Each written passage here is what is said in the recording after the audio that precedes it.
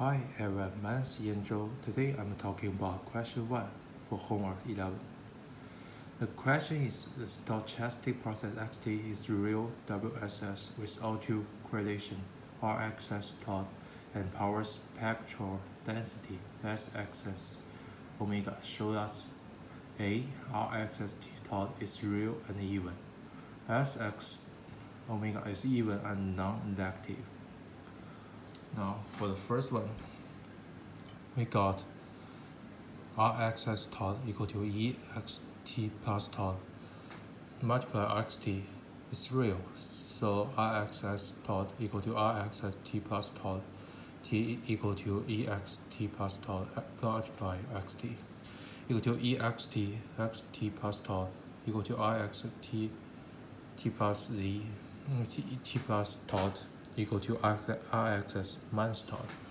So R-axis tot is even.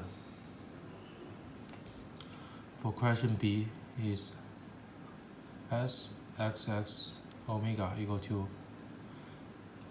infinity to minus infinity. R-axis tot E minus JWT d tot.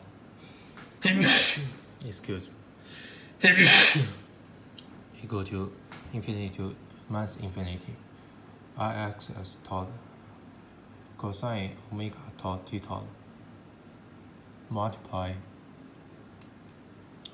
minus g infinity minus infinity x tot sine omega tot d tot equal to 2 infinity to 0 I-axis tot cosine omega t tot equal to 2 infinity to 0 I-axis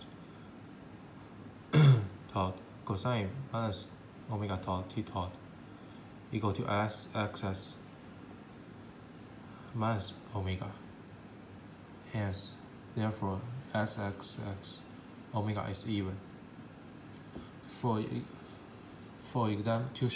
example, to show S-axis omega is non-negative, let us discuss following examples.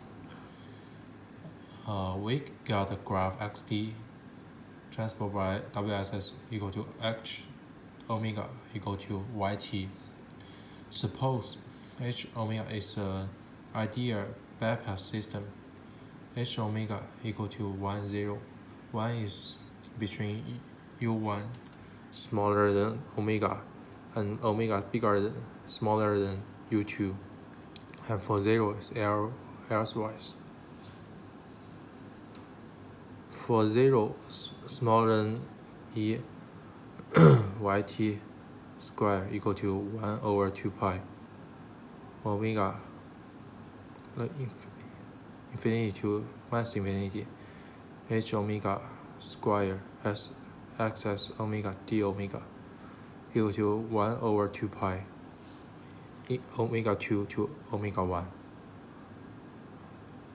S axis omega d omega. So we see the area of S-axis omega in any interval is non-negative.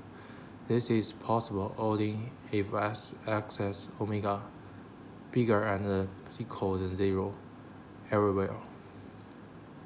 So that's the whole process for the question 1. Thank you.